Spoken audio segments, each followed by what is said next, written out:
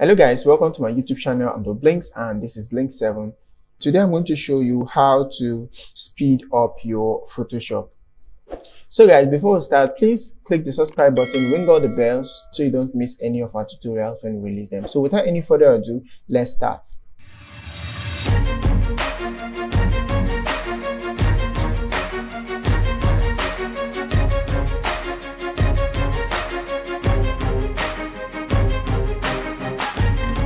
Now, are you having problems with your Photoshop running slow? If you're having a low specs PC and you need your Photoshop to run a lot more faster than usual, there are a couple of settings you can apply to help your Photoshop run better. First, what we want to do is to go to our edits, move to our preferences, and go to performance. We can click on performance or we can press Ctrl K to activate that. So I want to do that real quick. Now when I press Ctrl K, it's going to take me to my preference windows. So I want to click on performance. Over here, we want to do three things. First, we want to adjust our RAM, our graphics settings, and our history settings. Starting with our RAM, I have 8 GB RAM, but it's stated here 7 point something gigabytes. The ideal range based on my RAM is 4 GB to 5 GB usage suggested by Photoshop.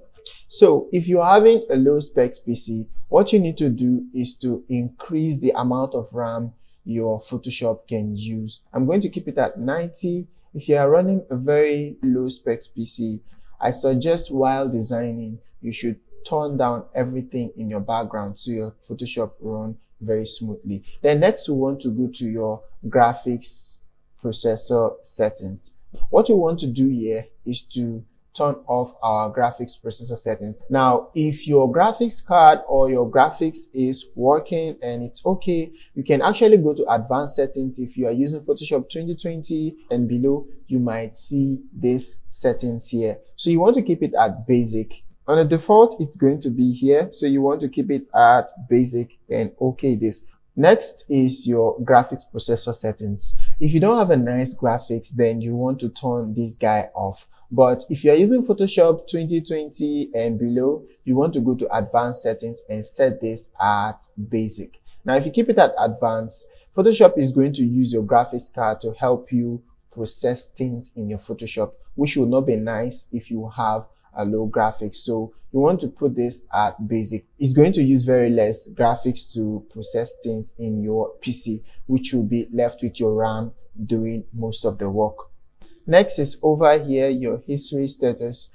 We want to keep this at 20. I've already set this to 20. On a norm, it might likely be in 50, whichever level. Now, the higher it gets, the more stressed out your PC is going to be, because your PC is going to use your processor and your RAM to store up history of your previous actions. What this does is it memorizes the actions carried out in the past. Like if you want to undo your act, you can undo up to 20 times and it's going to remember your previous actions and you can go back and rework this. Now, the more you increase this, the more history it can store up. But when you increase this, it's going to use your RAM and your processor to store up these informations, which will result to slow functionality if you don't have a high specs PC. So we want to keep this at 20 depending on the kind of PC you use. So if you don't have a nice graphics card, you can either turn this off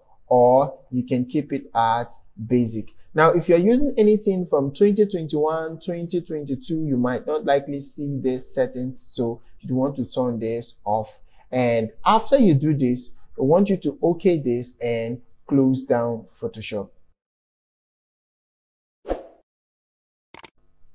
After closing Photoshop, you want to relaunch it to activate the settings you just applied. Now, Photoshop is reloading, and when it opens up, your Photoshop is going to run way faster, better than before. The next thing you want to do to make your Photoshop run faster is to go to your search bar here and type in View Advanced System Settings. Now, I'm not going to continue typing this because I've already seen this. So we want to click on this. When you click on this, it's going to take you to your system properties. You want to move to Advanced, then click on Settings. Now, this is where we make the adjustment. So over here, we can see select the settings you want to use for the appearance and performance of Windows on this computer. So in default, it might likely be here, but you don't want to keep it here because sometimes your computer might not likely make the best of choices. Like as we can see here, it has almost all the animations on, and your shadows, smooth scrolls, and other features that will make your system look too attractive, but will require a reasonable amount of RAM, your processor, and your graphics. And that will affect your Photoshop because your Photoshop needs all those things to work faster. Moving to the next one, you don't want to use this because when you enable this, it's going to enable all these features, and these features use your graphics, your processor, and your RAM to carry out all this works. Moving to the third one, which is what I prefer you use, but it might not likely give you the best appearance, but it's going to give you the best performance because your system is going to run way faster if you have a low specs PC. So you can keep this and apply it. In my own opinion, I'm going to customize this and I'm going to set it the way I want it to run. Now you can use this, which I strongly suggest you do. So I'll be customizing this. I'm going to turn this on. Keep this on. I'd want to turn show thumbnail instead of icon. Now you don't want to turn this off. Now this is kind of self-explanatory, and you want to come here and customize it based on the way you want it. This is how I'm going to set mine, and I suggest you do yours the same way also. Now when you're done, you want to apply this and then OK it. So now I want to open Photoshop, and when you do that, I'm going to open this document here, and it's not going to take long for it to boot if you have a low specs PC. This PC is not really that much of a good specs, but you can see how fast this can go.